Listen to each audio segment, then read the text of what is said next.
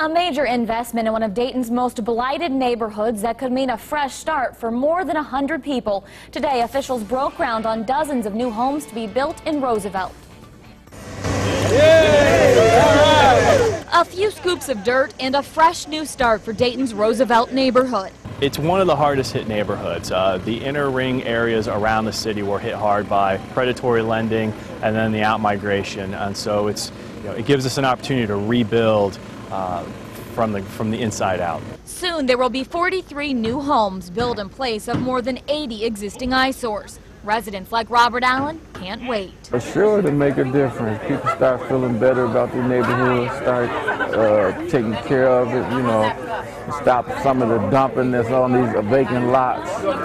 So it'll definitely be an improvement. The $9 million Roosevelt Homes project has been in the works for a few years now and is being largely funded with federal grant money. It's excellent to be able to bring federal money and use it as capital to leverage other dollars in our local community so people can have new homes to live in and we can have neighborhoods rebound.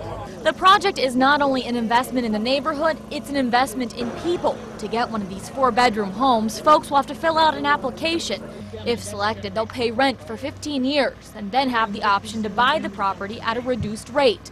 Residents will also have to take courses in home ownership, maintenance, and budgeting. It's critical, and not just for the parents there. We're really talking about educating the parents so they can pass that on to their children. A lot of these people may be first-time home buyers in their families, and so those kids, as they grow up and they see what does it mean to take care of a house, what does it mean to own a house, that we're educating them at the same time.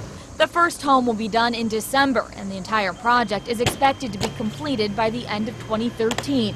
Giving an estimated 120 people a fresh start and a place all their own. A home isn't just a structure, it's a place where people feel secure, where the kids can do better at school, where there's love, and that's really what it's all about.